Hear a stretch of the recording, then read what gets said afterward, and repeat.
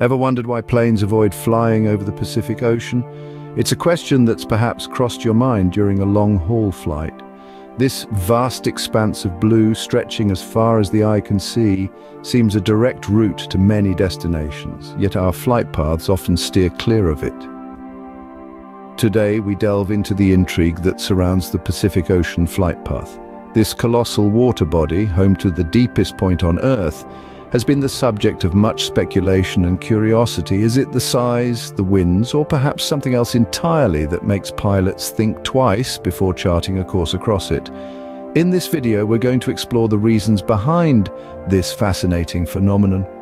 We'll look at the factors that influence the decisions of airlines and pilots and try to understand why this ocean, so serene and beautiful from above, is often given a wide berth by those in the sky. Stay tuned as we unravel the Pacific mystery. First off, let's discuss the Pacific Ocean's sheer size.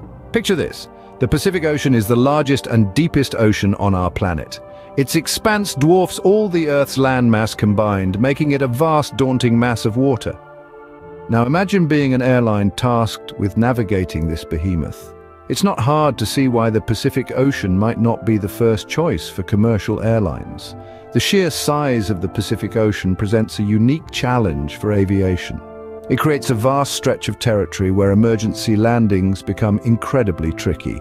In the event of an unforeseen circumstance, an airplane would have to divert hundreds, maybe thousands of miles to find a suitable place for an emergency landing. This inherent risk, combined with the logistical challenges, makes the Pacific less attractive for commercial routes. Essentially, the Pacific Ocean's immense size is a significant deterrent for airlines. Now let's dive into the technicalities, starting with the ETOPS rule.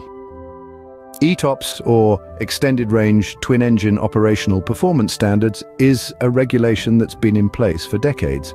It's a rule that restricts twin-engine aircraft from flying routes that are more than a certain distance from emergency landing airports. This rule was implemented to ensure the safety of passengers and crew in the event of an engine failure. Now, how does this connect to the Pacific Ocean? Well, the Pacific Ocean is vast, and due to its size, there aren't many airports where an aircraft could make an emergency landing. This makes the Pacific Ocean a less attractive route for twin-engine aircraft, as they would often be more than the allowed distance from an emergency landing site. So while the Pacific may seem like a direct path between 2 points, the ETOPS rule forces aircraft to take a more roundabout route, ensuring safety above all else. Thus, the ETOPS rule plays a crucial role in why planes avoid the Pacific. Another significant reason is the wind. The Pacific Ocean, vast as it is, hosts a variety of prevalent wind patterns that can prove challenging for aircraft. Among these, the most influential is the jet stream, a band of strong winds that circle the Earth. These winds, found at high altitudes where commercial aircraft typically cruise, can reach speeds of over 200 miles per hour. When a plane is flying with the jet stream, it can enjoy a significant boost in speed, reducing flight times and saving fuel. However, when a plane is flying against it, the scenario changes dramatically. The aircraft has to exert more power, consuming more fuel to maintain its speed and altitude.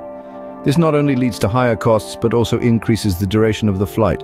So the winds over the Pacific aren't exactly a plane's best friend. So, there you have it.